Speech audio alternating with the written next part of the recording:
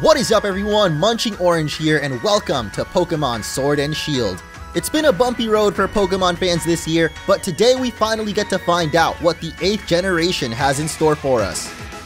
Though it's not quite our first experience with Pokemon on the Switch, Let's Go was not exactly what I think many people expected from Pokemon on a console, but Sword and Shield are a lot closer to the traditional handheld games we've known and loved for years, and I can't wait to see their full potential as we kick off this new adventure in the Galar region.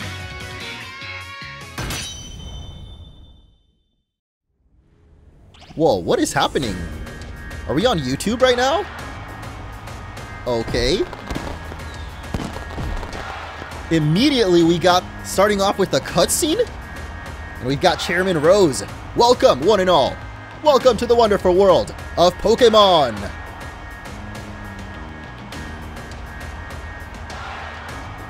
Oh, we actually have to hit A? The first one went automatically, so I was a little confused, but our beloved Galar region is a wonderful place with thriving nature, beautiful cities, and many Pokemon with which we share our lives. As you know, our society is able to thrive with Pokemon? What the heck is that? Thanks to the help from these mysterious creatures that we call Pokemon. Yes, Pokemon are all around us, in the sea, in the sky, and even with us in our towns. Nothing we haven't heard before, just kind of weird not coming from a professor this time around. And those of us who choose to raise and train Pokemon to do battle and compete, we call Pokemon trainers. I am so distracted by that elephant thing right there. And the people are going nuts for it. I mean, it is pretty cute though. Oh, but I'm getting carried away. Please allow me to introduce myself. My name is Rose, and it is a pleasure to be here. Now turn your gaze to the Galar region's greatest Pokemon trainer, your undefeated champion. It's time for Champion Leon's exhibition match. Oh, this man gets his own fireworks show and everything. And the crowd goes wild. Yo. This is actually getting me really hyped right now. Let's go, Leon. Striking a pose too, okay. Whoa, who is that? Exhibition or not, Leon, your pristine record is about to end when I beat you here today. You know I don't lose battles, Rayhan. Charizard, Dynamax! Is it really happening? Charizard Dynamaxing right off the bat? Okay, he should be burning up the entire stadium right now. I don't know how Dynamax works, but Pokemon Sword is here. I guess the sword's out of the bag. I am going to be playing through Pokemon Sword version, which I think I've mentioned a lot in previous videos. But now here we are at our hometown with little Wooloo starting us off. And Hop actually hopping his way over to our house. Whoa. For once, the game doesn't start in our room. And our trainer has a smartphone. What is going on here? Hello, hello. Yo. Oh, that's your Flash new phone, Orange. Flash? Is that like a British term? I am already so confused. Were you watching Lee's exhibition match on it?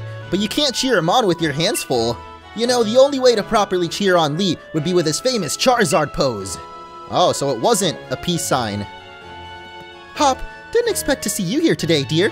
Isn't this the big day? Yeah, that's exactly why I came running over to get Orange. Never mind watching the match now. I've got it recording at home anyway. I record all my brother's matches. Oh, so that's why he was on YouTube. But it looked like the desktop version, not a mobile version. Come with me, Orange. He should be here any minute. And Lee always brings presents when he visits, so I wouldn't forget that bag if I were you. Now I've got to run. See ya at mine later. Alright, see ya, Hop. And is this how our journey begins? Our character blankly staring off to the side? Yes it is, so stand up. Let's go, trainers. This is so cool. I mean, I realize I'm 2 seconds into the game, but I already have the biggest grin on my face right now as we have a little sleeping Munchlax here in our living room. Wake up, it's time for adventure. So let's venture deeper into our house. And our mom, or should I say mum here, has a pretty unique look. Rushing off in that state, Orange. Didn't Hop say you should bring your bag? I saw it last in your room, and don't forget to grab a hat for the weather. Alright, Mom. Taking care of us as always. Where the heck is our room, though? I thought it would be that door, but I guess this is it over here? Oh, there's no upstairs to our house. For once, we grabbed our dad's old bag. Confirmed, we have a dad. I would not be surprised if he somehow shows up later in the game. Or maybe he went on that fishing trip and never came back. But here we go. We got the hat and we get the adventure guide. Open the X menu by pressing the X button. Wow. Isn't that great? I see that there's a Galar Region map over here though, but I don't think we can read it. We got a plush of the Pokemon Pikachu instead. Super soft to the touch. We also have a Nintendo Switch, the latest video game console, sitting by the telly. So if you can't tell already, we've got a lot of British slang, or not really slang, but terms that they would use like mum, and of course telly, which is brand new. Your mum bought it so that you could use your game console. That's a little bit far though. I don't see any HDMI cables running to that thing. I don't know if they have like a wireless switch of some kind in the Pokemon world. Maybe they figured out the technology at this point, but here's our bed, which we can't get in, like in Sun and Moon. For some reason, you could go to bed and Meowth would come and scratch your face, but don't you look like a treat? I knew that bag would suit you. Now hurry along. Hop is waiting, isn't he? I just realized she did not say we look like a treat. She just said look a treat. I am not used to these UK terms at all, dude. Remember, no going into the forest for the two of you. I love how she's got the glasses though. I don't know. This might be one of the best looking moms in a Pokemon game. Not like that, but one really cool thing about these games is the mom actually changes appearance based on your own character's appearance. As you can see in Pokemon Shield, I picked the girl character with blonde hair, and the mom matches. So definitely best Pokemon ever. Alola mom is getting jealous right now, so let's set out on our journey, as I keep getting confused where the door is at. But what is this, loading screen? Whoa, that was not expected right there, but here we are in the first town, which we still don't know the name of. But we definitely know there's a lot of Wooloos around, and Hop waiting to hop to it. I cannot help but keep making that pun, I'm sorry, but look at this little Budu. Oh man, I love how they actually have the dialogue boxes pop up like that. Have a look at you, Orange. That old bag looks like it could pull you over. At least we know that it should hold anything Lee might bring, even if it's as big as a Snorlax. So we already know Lee is, I guess, the nickname he calls his brother Leon, who is the champion of Galar, of course. Oh, Wooloo, but what's it doing there? I don't know, man. Think something's wrong with that Wooloo. Seems to just keep rolling right into the fence. Hey, you silly Wooloo, I see what you're up to. Don't go using tackle on the fencing. Now, you listen. No going past that fence. No! Everyone knows there are scary Pokemon living in the slumbering weald. Wooloo's not having it, dude. Just gonna keep bashing right into it. Now that that's taken care of, how about it, Orange? Let's race. Bet I can make it to my house first. What with you lugging about that big old bag. For real, our bag is humongous. I get that it probably has sentimental value since it's our dad's bag, according to Mum. But, little Wooloo, are you okay, dude? Meh. I can't help but think that it's actually just going meh, like it doesn't care at all what we think. But welcome to the town of Postwick. I was about to say Potstick, but Postwick?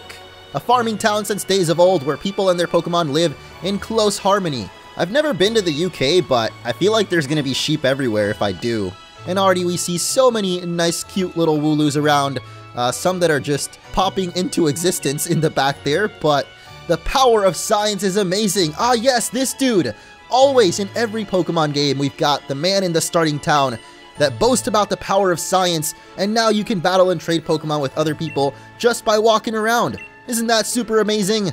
I suppose so. Guess we'll find out about those features later on in the playthrough. Hey Orange, Hop was looking for you know? But no need to go to the next town to find him when he lives right next door, right? Of course, we're blocked from our path. As much as I wish we could get an open world Pokemon game, I guess we're not quite there yet. We still got a couple of tutorials to go through. Although I've heard that in this game, they've reduced the tutorials, or at least they have options for you to skip some of them. So let's see how that goes. We got Hop's mom here. I think she actually has an original design as well. Mum, is he here? There you are at last, Hop. Oh, and you brought along Orange. Hello, dear. Yeah, but where's Lee? Have you got him crammed in the cupboard? He's still not here yet, for the 100th time. Honestly, Hop, you must learn some patience. He's probably only just arrived at the station in Wedgehurst. Then that's where I'm going. You know Lee is hopeless with directions. I'll make sure he doesn't get lost on the way.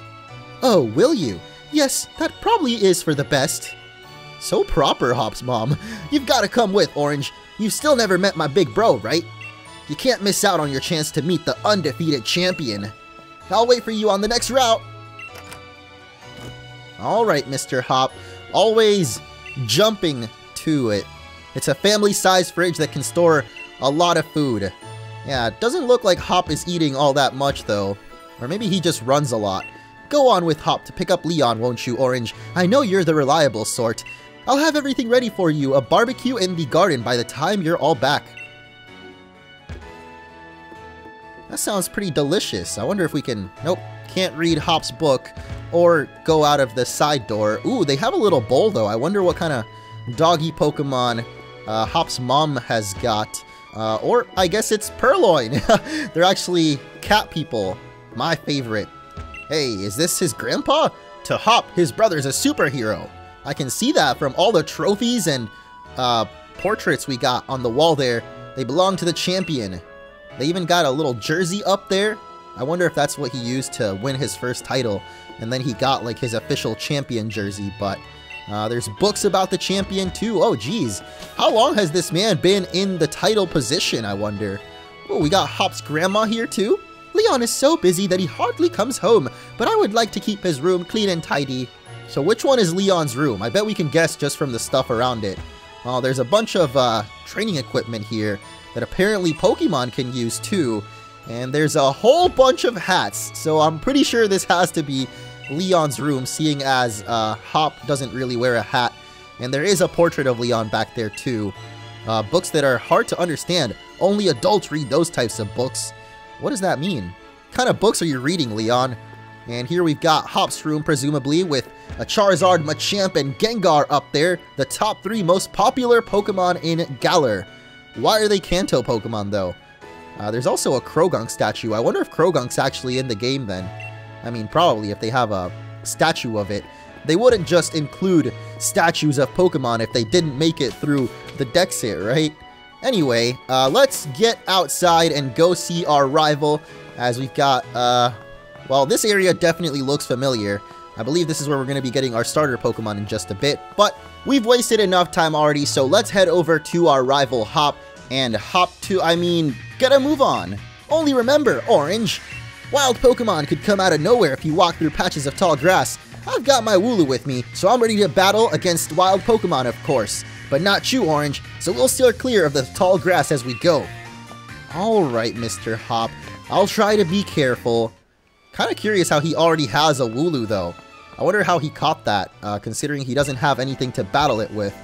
I mean, I always assume that if you have Pokeballs, you can take on, you know, like, Route 1 wild Pokemon on your own. Let's go and meet Lee at the station. It's dead ahead from here. Whoa! There's quite a huge crowd of people back there. I wonder if they stay, because I know that Hop disappears for some reason, but the crowd is definitely there, so that's kind of weird how Hop's model disappears, but all the people at the town don't. I don't know. I guess we'll have to go up there and find out. I'm not even going to bother going in the grass, because we already know that he's going to stop us and say something like, hey, you ain't got no wild Pokemon, buddy. Yep, no wandering into that tall grass for you if you've got no Pokemon of your own, mate. Ooh, I like how he calls us mate, though. How very positively British of him. But here we are in Wedgehurst, which is actually a separate town from the one we started off with, even though it's like 10 steps away. Hey, the champ! Strike a pose! And also the hand sign there, that I think is supposed to represent Charizard? I don't really know how that looks like Charizard, but it's cool regardless. Hello, hello, Wedgehurst! Your champion, Leon, is back. I promise I'll keep doing my best to deliver the greatest battles for you all to watch. It's our unbeatable champion! Leon, you and Charizard are the greatest! Freaking Charizard fanboys, dude. Can't believe him. Thank you for that. I hope you'll all carry on training up your Pokemon and never shy from battle. Then come challenge me for the champion title. We're on it! We've all been working on our battle skills, just like you've taught us to, Lee! Oh, this is his hometown, right? So these must be like his most die-hard fans here. But that Charizard of yours is too strong for the likes of us to take on. Too true that Charizard is blazingly strong, but other Pokemon can be strong as well. That's why I want the strongest of challengers to fill the gym challenge and come battle me. My wish is for Galar's trainers to work together to become the strongest in all the world. Hey, Mr. Char. I love how Leon's cape is flowing in the wind. And his hair too, actually. Hop, you can barely see him back there. Hop! Brothers reunited! My #1 fan in all the world has come out of his way to pick me up. Look at you, Hop. I reckon you've grown exactly 1 1/4 inches since the last time I saw you. Bingo! That's the sort of sharp eye that keeps you undefeated for so long, eh, Lee? And these bright eyes over here.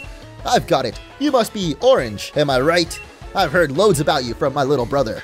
I'm the Galar region's greatest ever Pokemon champion, and a massive Charizard fan too. Told you he's a fanboy. People call me the unbeatable Leon. Come on, Lee, and you, Orange. Bet I can beat the both of you back home. Okay, calm down, Hop. Always wanting to be the best, isn't he? With a proper rival of his own, I bet he'd push himself to become something truly special. Good thing he's got us, right? Well, everyone, I bid you farewell for today, but don't you fret. I'll always be around to make sure everyone in Galar can have a champion time. That pose, man, I feel like I'm never gonna get tired of that. So I hope Leon does it at least 50 more times throughout this playthrough. I'll be keeping count. And we're back in Postwick. Come on, Lee, you promised us a present, so out with it. You brought Orange and me Pokemon. You did, didn't you? I know you must have. Right then, the greatest gift from the greatest champion. It's showtime, everyone! Wait, he actually did bring the starters with him then. For once, we're not getting our starter Pokemon from the professor. Take a good look, you two. Ooh, we've got like a more proper cutscene here. The grass-type Pokemon, Grookey. The fire-type, Scorbunny. And the water-type, Sobble. The starters of the Galar region, of course. We are all too familiar with them at this point, especially considering we never got the reveal of their evolutions. And look at them just getting right to the action. Sobble, of course, gets in the water. Scorbunny blazing up the field there. And Grookey up in the tree, looking for them berries. Oh no, Sobble, that's super effective, bro. What are you doing? Knocking the berry. Oh, poor little Sobble, dude. He got spooked. And Grookey, I guess, calms him down there. I expected Grookey to whack him on the head or something. Alright, line up, everyone! I love how they all listen to Leon. Like, I guess they're his Pokemon? Which will you choose? Yo, our character actually has expression! Like, he's not just doing a blank stare at them. He actually showed some genuine excitement for once. Go on, you pick first. I've already got my Wooloo after all. I'm still wondering how you got that, Mr. Hop. I think a little bit of Pokesalve may have been used there. But now we get to pick our starter Pokemon, of course, between Grookey, Scorbunny, and Sobble. And a lot of you guys may already know that I am an avid member of the Grookey gang, although I really like the other two as well. Oh, look at they smile when you come up to them there. The Sobble freak out? Okay, no. Sobble's fine for now. I really like Sobble too, actually. I wanted to pick Sobble, but for my first playthrough here, I'm going to go with the grass-type Grookey. Hashtag Grookey gang. That's right, it's soothing, like a nice long walk in the woods. The grass-type Grookey, is it? Yeah, but not yet. It's natural to want to consider your options, though going with your instincts is fine as well. You choose your dear partner however you like. Well, if I went with my instincts, it would definitely be Grookey, but I kind of want to see the dialogue for the rest of them, so let's get a close-up with Scorbunny next, the fire-type bursting with fiery passion. Are you set on that one? Nope. Gotta consider those options, Leon, like you said, my dude. So let's see what Sobble has to say. Or I guess what Leon has to say about it. The water-type Sobble. It adapts to anything, as surely as water flows. As cute and helpless as Sobble is, I'm gonna have to turn it down because, as I mentioned already, I'm a member of the Grookey gang, so we're gonna go with the grass-type starter. I've always loved monkey Pokemon, Chimchar being one of my favorites of all time. Probably my favorite starter, actually. but Grookey may just replace him after this playthrough. We'll have to wait and see what his evolutions have in store, but do we want to give it a nickname? Ooh, I actually didn't even think about what nickname I was going to give any of my Pokemon, so I'm a bit on the spot here. But I think I'm going to settle on naming him after another famous monkey from a cartoon show dear to my childhood, Jojo from the Powerpuff Girls. I was going to go with Jojo, but I feel like that could be easily confused with JoJo's Bizarre Adventure. And we get a nice high five from our cute little new starter here. So it'll be Grookey for you. Nice one. Who's Hop going with? Sobble, you're mine. I'm actually kind of surprised by that. He picked the one weak to our starter Pokemon. I'm aiming to be the next champion, so be ready. You and I will be doing some serious training. Sobble seems to be excited about it. He was freaking out a little bit ago, so I'm glad he's calmed down a bit, but I bet you will be, Hop. That's why I brought along these Pokemon for you and Orange, so the two of you can battle and train and grow stronger to try to reach me. Aw, poor little Scorbunny gets left behind. No way. Oh, Leon actually gets him. You'll come with me. Charizard will show you the ropes. He's strict, but real strong and real kind, too. That's awesome. And it fits Leon since he's already got another fire-type starter there. Alright, enough of all this trainer nonsense for one night. Dinner's ready, children. Bring along your Pokemon and let's all eat. Hey, we get a good old-fashioned Galarian barbecue. Look at Hop, dude. He is ready for a feastin'. Honestly, I'm kind of ready, too. That grilling noise sounds delicious. Guess we got some kebabs? I thought they were hot dogs or something, but hot dogs don't seem very Galarian. What? Why do we need to get healed? We didn't even battle yet. The next day. You spent the whole night with that new partner of yours, right, Hop? You two getting along all right, understanding one another, maybe even built up a bit of love. Of course I have, Lee. Orange has made fast friends with his Grookey, too. Then listen up, new trainers. Believe in yourself and your Pokemon. If you trust in one another and carry on battling side by side long enough, then someday, you might even become worthy rivals for me, the unbeatable champion. What are you looking at him for, Lee? I'm the one who'll be coming to challenge you. If you think Orange might be able to challenge you, then I guess he's my first rival. But I'm not planning to lose to him and miss out on my chance to beat the unbeatable champion. Just having a Pokemon with you doesn't make you a real trainer, you know. Proper trainers raise their Pokemon up to be first rate in battle, too. Oh, and you think you're worthy of calling yourself such a proper trainer already, Hop? Guess I'll be the judge of that. Let's see how you handle yourself in a battle against your friend if he's up for it. What do you say? Willing and ready to take Hop on a first ever Pokemon battle of your life? I don't know about that, Leon. I don't think he quite knows our experience with past adventures in Pokemon. Believe in your partner and care for them too, with all your heart. Do those two things, and I'm certain you'll learn to choose the moves that suit your Pokemon. And more importantly, to have a champion time battling with them. Is that going to be like his catchphrase, a champion time? This guy is really full of himself, isn't he? Looks like everyone's on board, Pokemon and trainers alike. Then let's do this! I've watched every match that Lee's ever had. I've read every book and magazine he left behind at home, too. I know exactly what to do in order to win. Let's see if that's true, Mr. Hop, as we get into our first Pokemon battle against Trainer Hop. And I love his battle pose there, smacking his fist right into his other hand. A Pokemon battle it is then. I've got two partners with me. Whoa, this is new. Get a little cutscene as the battle begins there, and we've got Hop with two Pokemon versus one. So let's see if Mojo can do it against all the odds. And we finally get a little bit of a breather there. Critical hit for our first one? What kind of beginner's luck is that? Clearly Hop has never battled against the MunchingOrange before, because if there's any trainer with a bigger ego than Champion Leon, it's me, buddy.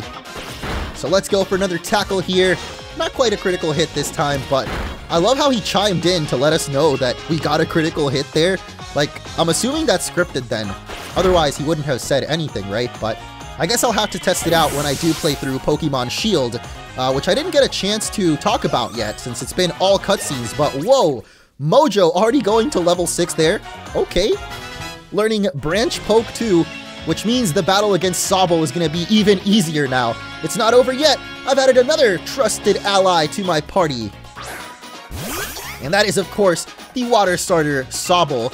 but we did just learn a grass move, so I'm sorry, little Sobble.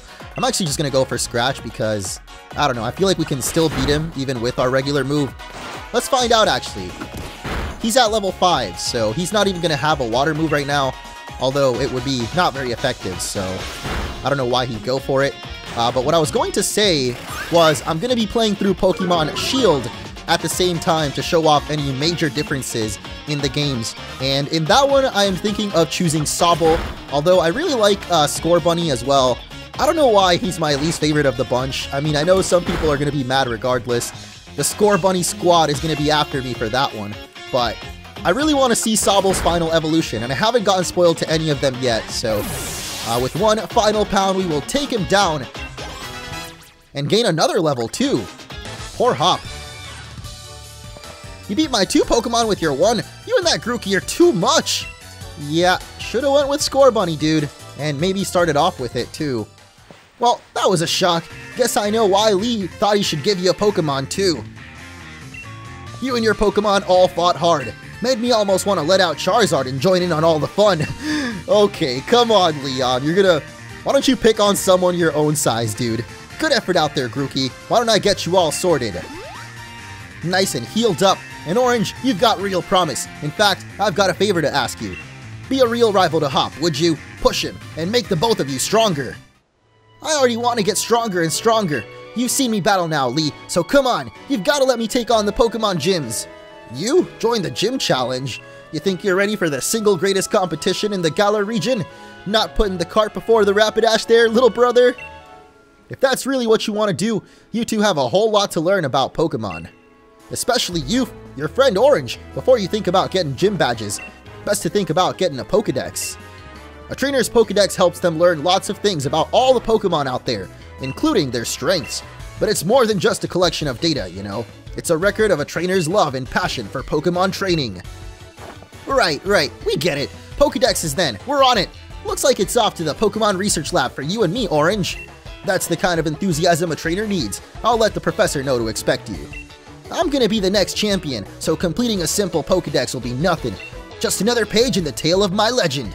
You'd probably better go tell your mom that we're heading out, though. Ah, right. The usual rite of passage in Pokemon games. We gotta ask our mom for permission, because after all, we're only 10. Huh? Did you hear that just now?